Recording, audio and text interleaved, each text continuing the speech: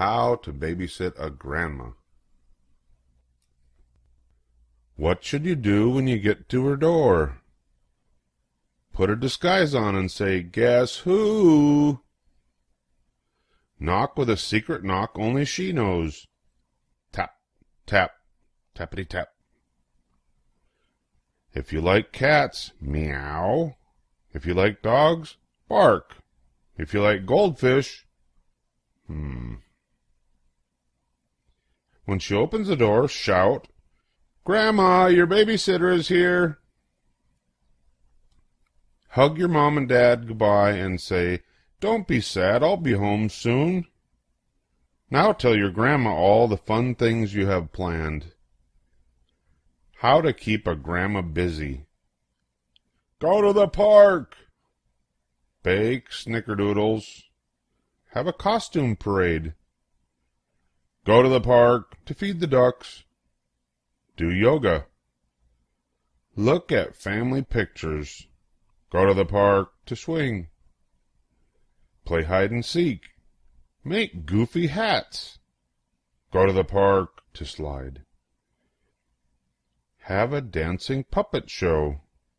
Read stacks of books. Go to the park to take photos. Do puzzles. Play cards.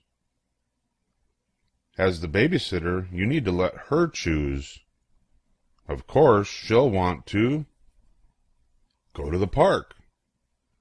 What to do at the park. Slide down the bumpy slide and the twirly slide.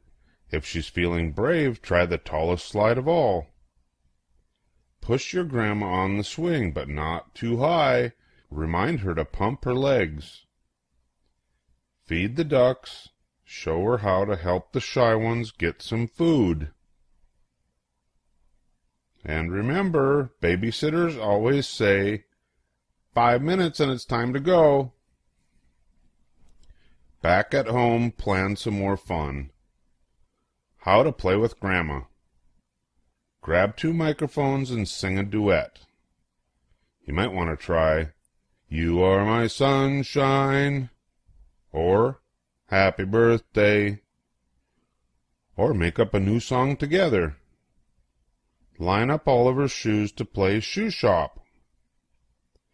If your grandma likes fancy things, decorate her with ribbons, bows, and stickers. Shout, "Ta-da!" when you hand her a mirror.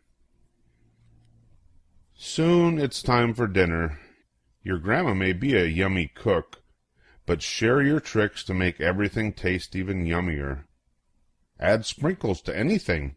Well, almost anything. Arrange the food to make silly faces.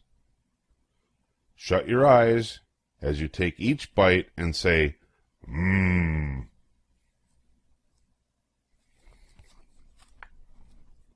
When it starts to get dark, take your grandma outside to find the first star.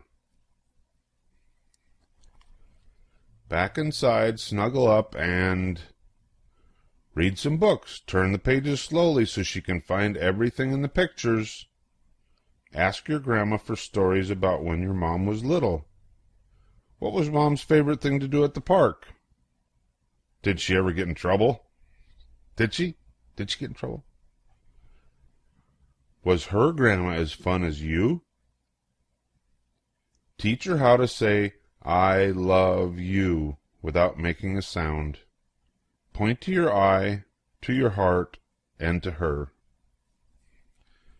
Now let your grandma choose where she wants to sleep. Places to sleep. In a tent? On the floor? On the couch? In the little bed? In the big bed? If she asks, "Should we leave the nightlight on? The hall light on? The door open?" Answer, "Yep, yep, yep."